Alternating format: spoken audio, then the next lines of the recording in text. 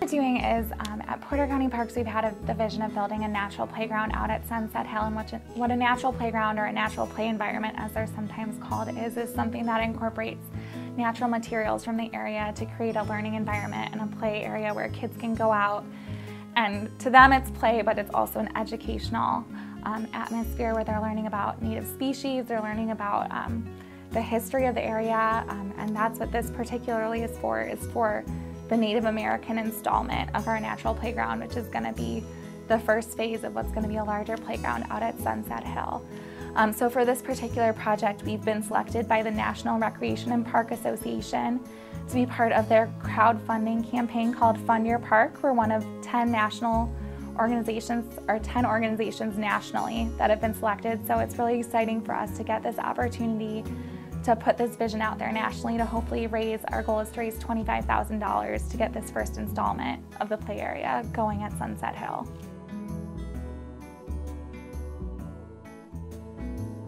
It's really important to Porter County Parks because one of the things we try to do is not only give families and local children and just community members a place where that's accessible within the community to come and get active and exercise and be fit and play, but it's also very important for our programming because this will serve as not only a place for them to get active, but it'll also serve as an educational facility on the property. It'll, as I said before, it'll have those historical elements where kids, while they're playing, will be learning about people that lived in this area long before we did. They'll be learning about the natural environment that makes up Sunset Hill. So it's really a multifaceted project that'll give people opportunities to get involved in nature in all different ways.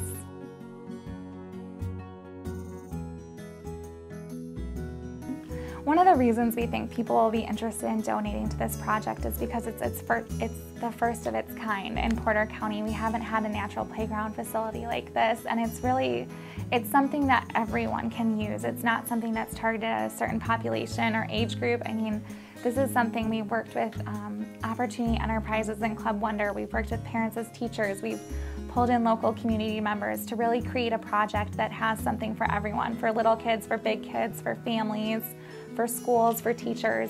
All different members of the communities are going to find a use in this project. So we really hope that people will see that as part of it and contribute to the campaign, because we really think it'll be an asset in the community in terms of health and wellness, fitness, education, tourism, economic development. We really think it's going to be a pull for all those different factors.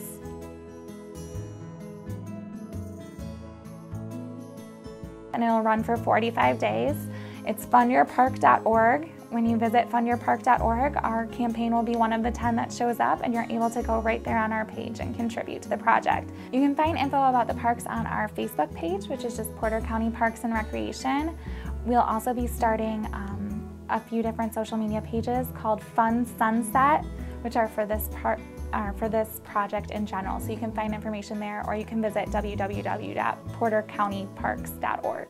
And any and all contributions, whether it's $1 to $1,000 to $1 million, we'll take anything to make the project happen.